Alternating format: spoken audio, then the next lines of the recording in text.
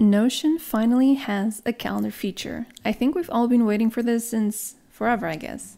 The calendar client is pretty straightforward, and it actually reminded me a lot of the built-in calendar client on my Mac.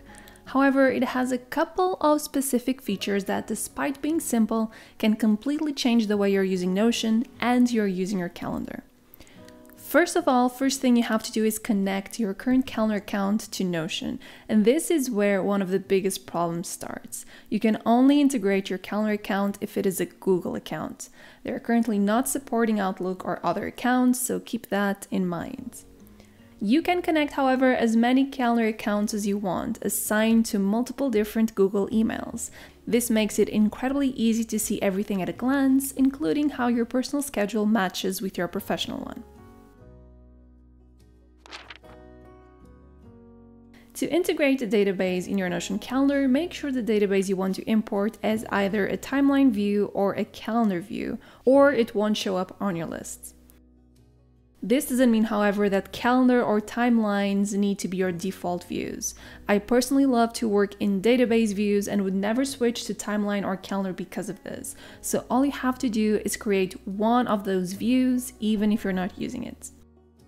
Remember that when you use a date or time property, it will only show up in a specific time slot if you also toggle include time, or else it will be scheduled as an all-day event and will appear in the upper part of your calendar. And now let's talk about the most important thing here, task management. How can you actually manage your tasks using Notion Calendar like you would with a traditional task manager like TickTick? Well, first of all, let's use TickTick as an example to replicate into your new Notion ecosystem. TickTick, as well as many other task managers like Todoist, use the concept of lists to organize tasks. Ideally, these lists should cover broad task categories such as personal tasks, business tasks, family tasks, and others. The more lists you create, the more difficult organizing and keeping track of your tasks will be. Now, with Notion Calendar, you are importing info from one database to populate your calendar. So you have two different choices here. Either you create one different database per broad category, like each one is a list, like you see on TickTick, or you create one main database and use filtered views to keep track of your tasks while you are on Notion. While with the first option, these tasks will migrate to your Notion calendar each in their separate lists, in the second option, they will all belong to the same lists. The problem here is that if you like to color code your time blocks, if you're using one main database only, all tasks independently of their filter or the sort function in its original database will be colored equally. A good workaround is using emojis to differentiate different categories, even if you are in the same database. So for instance, if you're dealing with a personal task, you can pick one icon for that task and then it will be easier to pinpoint it across your calendar. However, if you want to filter your calendar using broad categories like you do in your original database, you will not have that option.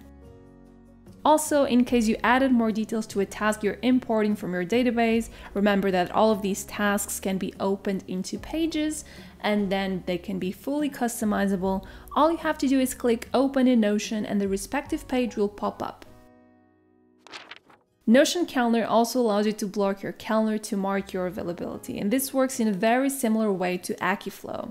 You basically click Share Availability, then click and drag across your calendar, and now you're able to select whether you'd like to pick Zoom or Google Meet for your conference system of choice, and then send the link to your availability directly to team members, family, or clients. This is all managed within the same ecosystem, which makes it super easy to manage different appointments without having to micromanage your schedule and worrying about meeting overlap.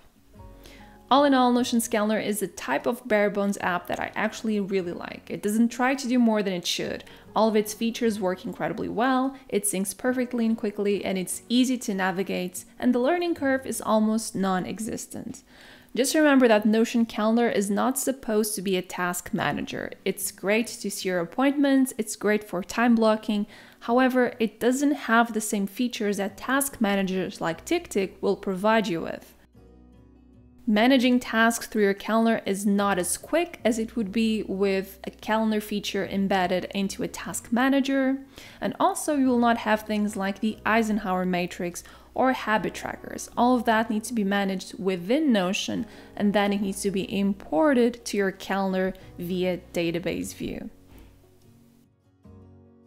You know, all in all, I'm still going to use Notion for both project management and note-taking. And the good news is I designed a full work dashboard in Notion, which is completely free with your Nebula subscription.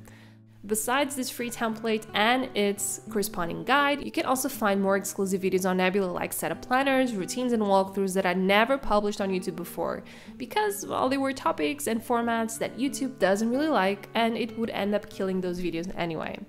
Nebula is a great platform built by creators. We can post whatever we want without having to worry about YouTube's algorithm, and because of that, it's a completely ad-free and sponsor-free platform, and we can post so much exclusive content, classes, and video series you can't find anywhere else. You can search for this icon, for instance, to know you're watching a video that still isn't available on YouTube, and this icon to know you're watching something that will never be available anywhere else. And I love to receive everyone's emails and messages saying they're watching all of my videos now on Nebula, because that's always the best way to support my content. And of course, I'm not alone. If you browse Nebula, you'll find so many other creators, including so many people from the STEM community and the productivity community as well. And here's the fun part, a Nebula annual plan costs basically $2.50 per month. And this is not only for Nebula, but for Nebula classes too, and that's definitely one of the best things on the platform.